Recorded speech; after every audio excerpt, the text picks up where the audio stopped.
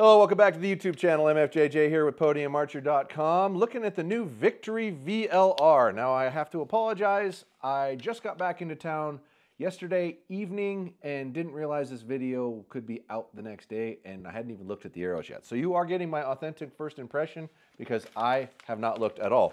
I have some statistical information in front of me that may or may not be important to you. They come in a 250, 300, 350, or 400 spine. The GPI on the 250 is 10.5, 300 is 9, 350 is 8.2, and 400 is 7.7. What they're going for is a lighter 1/66 diameter or microfiber, and these are woven. So their original VAP was a bit on the light side. This is a woven lighter version than the TKO, to give you an example. These are really aesthetically good looking. They're kind of playing off of the HLR's success and calling it a VLR. So these arrows are expected to start shipping around December 15th, and we will take pre-orders on these on the website if you're interested. They are available in 1,000 straightness, 3,000 straightness, or 6,000 straightness, and we are going to be charging $269.99 a dozen for shafts for 1,000s, $244.99 for 3,000s, and $219.99 for 6,000s. So, without further ado, let's take a look at these things. Now, 9 grains an inch, in order to get an arrow that's going to be at 15% forward to center on a standard configuration, standard build. It's pretty simple. You're going to need about 150 grains in the front total. I'm going to pull these arrows out and then see what component they're coming with now, because I have literally no idea. I mean, they called me about these and told me they were coming out and sent me some, but I was down in Nashville when they got here, and I just got back last night. So looks like they're coming with a 50 grain TL. Now, if you are going to use an aluminum insert, this is a really good aluminum insert, and it's good in a couple of different reasons. It goes inside the shaft and over the shaft, so it will make it more durable. But remember, aluminum is going to bend. That's the reality. They do make a steel aluminum version, I want to say, and then a steel version, if I remember right, at 75 grains or 100 grains. But you're going to have really high FOC if you get into that. Totally up to you if you want to go that route. We are operating on the assumption of a 300 spine arrow, which is always the arrows that we check because it's the most common seller for us. My titanium insert systems will fit these arrows and come in similar to that weight, but a 100 grain tip on top of the stock insert is going to give you right at 15% FOC. Total arrow weight, I want to say, is going to be around 410 if I remember right, but let me pause for a second and figure that out. Okay. That total arrow weight will give you about 424 grains, give or take. I'm assuming around 21 grains in the back. It's going to be different for everybody. 7, to me, the arrows and the vanes and options that I would look at in a 3-fletch, 7 grains an inch is probably an average, and I even like to be a little lighter than that if I can get away with it. Very impressive arrow. If you want a 1/66 arrow, you're going to have a hard time beating it. It is not cheap. I will forewarn you there. But you get what you pay for, and I don't know if anybody else has a woven arrow in this weight, which in my world, personally, I want 9 grains an inch on a 300 spine arrow or lighter, because I would rather have the extra weight in the front. Even if I want to make a heavier arrow, I'm going to try to target a lighter grain per inch shaft in a stiffer spine and put more weight in the front.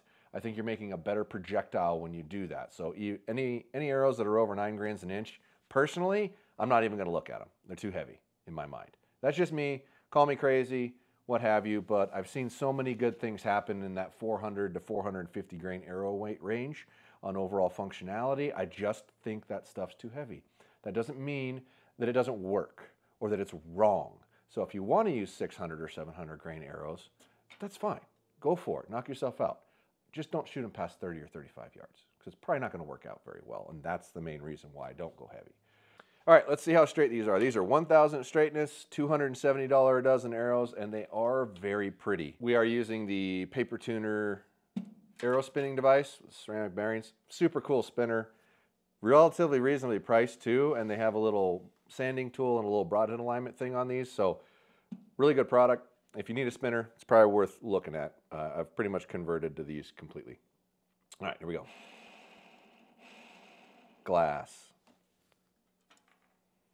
My Vanna White over here, handing my arrows off to. Glass.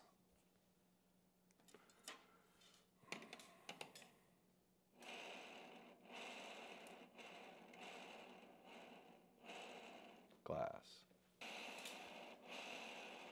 perfect. Traditionally, when checking Victory's arrows, we've had really good luck with consistency. Like, really good luck with consistency. Yeah, just, And I don't know what it is about a woven carbon arrow, but it just looks cool. I don't know. All of them out there, they just look cool. Some brands will claim it doesn't do anything. Other brands will claim it does a lot. It's kind of interesting, but all got their arguments.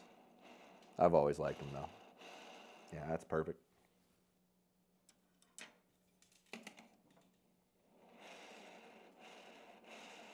Yep, perfect. So also make a relatively good target arrow. I think they actually make it with a different graphic. I could be wrong. Comment down below how much an idiot I am that I'm wrong, but I think they probably put a different graphic on this and use it in their target line as well. But it's a very nice arrow. Still perfectly straight. 3 to go.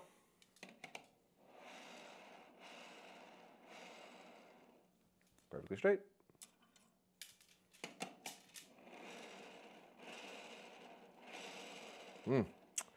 She nice.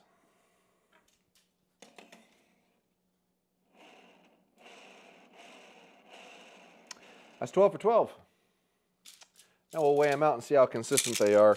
We will be doing another video on the Rival as well, or Rival X or whatever it's called. They came out with a 6mm sized arrow as well. 289.2. Good. Ooh. Hold still, Bessie. We have uneven ground here, so it doesn't want to stay put. Damn it!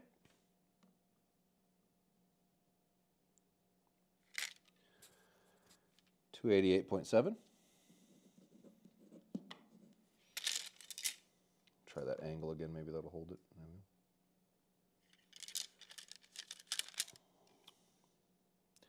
289.8.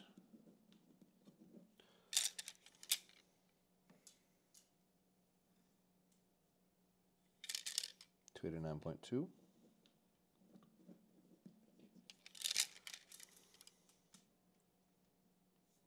Oh, Steve's calling. 289.4.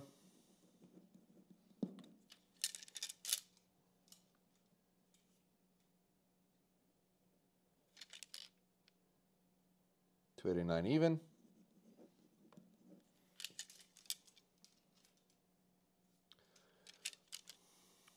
288.9.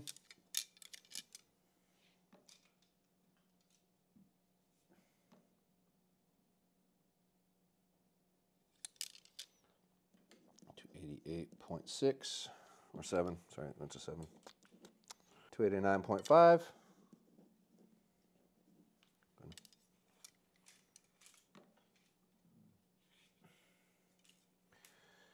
288.7.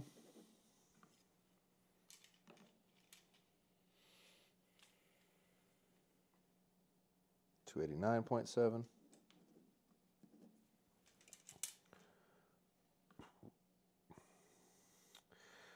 289.4. Okay, go ahead. All right, so worst to best, 288.7 I think is the lightest. Yeah, a couple of those. And 289.7, 289.8, that one right there I think is probably the heaviest one. So just over a half a grain plus or minus. Traditionally, Victories are within that half grain, and there's only one outside of it, and those are like the first runs off of the machine. So that's still a really good number. Like I said, these aren't actually available until December 15th, and it's October at the moment. So once they get rolling in there, I'm sure they'll be even a little tighter than that. And one thing I do always really appreciate about their products, on the package, you might not be aware of this, but they will have the weight listed on it right here. Now on every package, they actually identify the weight. So if you're in a shop and you're buying more, it's right there. Yeah. If you're in a shop and you're buying more and you know what your other previous one was, or take a picture of this and go look through their arrows until you find the same weight. Traditionally, they're typically never more than like 3 or 4 grains total, but You do find them outside of that realm, so something to note. If you want your arrows to weigh exactly the same, as long as you're not shooting them back and forth, it really doesn't matter. But if you're, intermixing 2-3 dozen arrows together, I'd look for it if you could.